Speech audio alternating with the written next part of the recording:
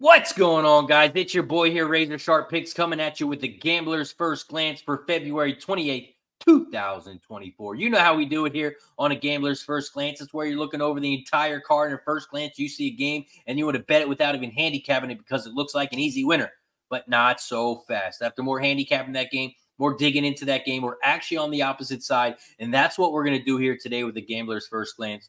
So let's get right into it. We have the Cleveland Cavaliers headed to Chicago to take on the Bulls in a big NBA matchup that I see has a ton of value. At first glance, you got to look at the Cavs, right? Coming off a big win last night with the buzzer beater against the Mavs, and now they play the Bulls, who are a losing record team, 27-31 overall. The Cavs have beaten the Bulls 3 times already this year. Let's lock in the Cavs, right? Wrong. For our $400 Gambler's First Glance play of the day, we are taking the Chicago Bulls +5. Now, let me tell you why. First thing, we got 84% of the cash, 93% of the tickets, all on the Cavs, but the line is not moving. This line opened up at 5 at most places, and it is not moved. It is staying strong at 5. Now, let me tell you a couple of other reasons why I'm on the Bulls +5. This is the Cavs' 3rd game in 4 days. This is their 5th game in 7 days.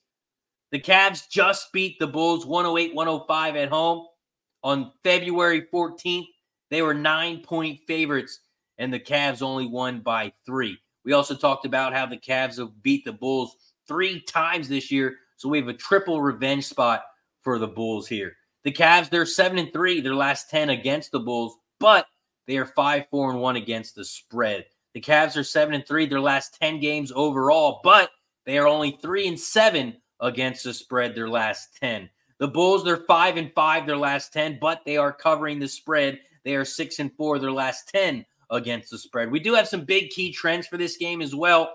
The Cavs, they are 0-6 against their spread their last 6 games. They're also 0-5 against their spread versus the Eastern Conference, and they are 3-8 their last 11 against the spread versus the Eastern Conference. The Cavs, they are also 5-12 against the spread their last 17 February games. So I don't know what it is about this Cav team, but they don't play too good after the All-Star break. The Bulls, they are ranked 11th in points against and 7th in turnovers. So I believe here, if the Bulls can stick to their defense, they can get the job done here. And I think the +5 is a gift. I think the Bulls can win this game outright, but I'm going to take +5 because the Bulls, they have to shoot better than they did last night. They shot 2 for 29 from 3, which is 6.9%.